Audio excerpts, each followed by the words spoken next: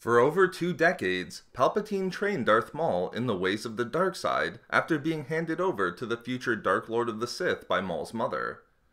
Finding a role as a Sith assassin, Maul would emerge from his tutelage under Palpatine to perform important, high-priority missions for the Sith, to prevent anyone from learning about the true identities of Palpatine and Darth Plagueis, who both held very public personas that were best left intact.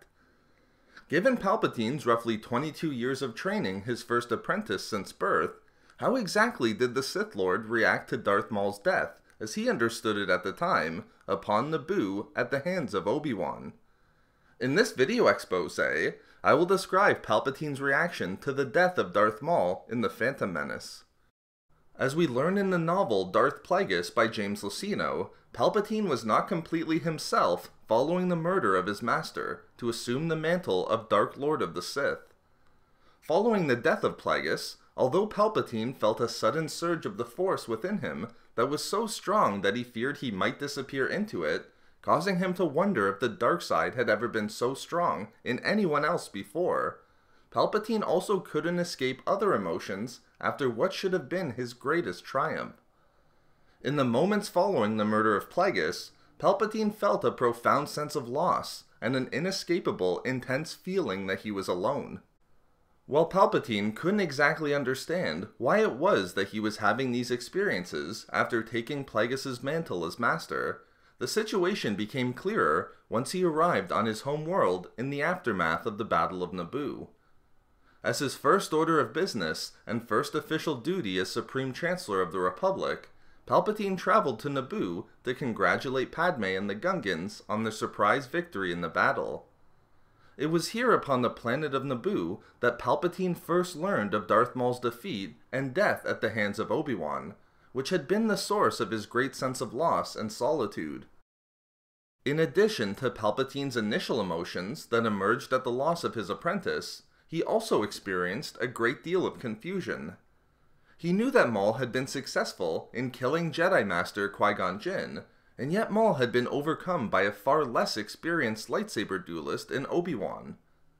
Palpatine's first instinct was to obtain the details of the duel from the Jedi Order of how exactly Maul was defeated, but he chose not to press for the information, choosing to accept the duel playing out as he wanted to imagine it. Outside of the fact that Palpatine had been raising Maul as his apprentice and Sith assassin for roughly 2 decades, Palpatine's initial reaction was also heavily influenced by the fact that he had important plans for Maul following the Battle of Naboo. With Plagueis gone, and with Palpatine having been made Supreme Chancellor, and therefore couldn't run the risk of being exposed by engaging in missions for the Sith, Palpatine planned to turn to Maul to fulfill these missions in the future. As Palpatine told Plagueis as he was torturing his master to death, "Your presence, much less your unnecessary counsel, would only confuse matters. I have Maul to do what the risk of discovery might not allow me to do, while I execute the rest of the grand plan." Therefore, Palpatine's initial reaction to what he perceived at the time as the death of Maul upon Naboo was one of shock and surprise, given that he'd been defeated by an inexperienced Padawan and was deprived of his plans for Maul going forward. But it was also one of sadness and an initial feeling that he was alone within the galaxy. So there we have it, Palpatine's reaction to the death of Darth Maul in The Phantom Menace. We love making these videos, so why not subscribe for more fun Star Wars theories and discussions? Also, if you enjoyed the video, think about giving a like or leaving a comment. Or perhaps follow the channel on Twitter to stay up to date on all things Star Wars Reading Club, or support the channel on Patreon for exclusive hangouts and book discussions. If not for me, for Awkward Reunion.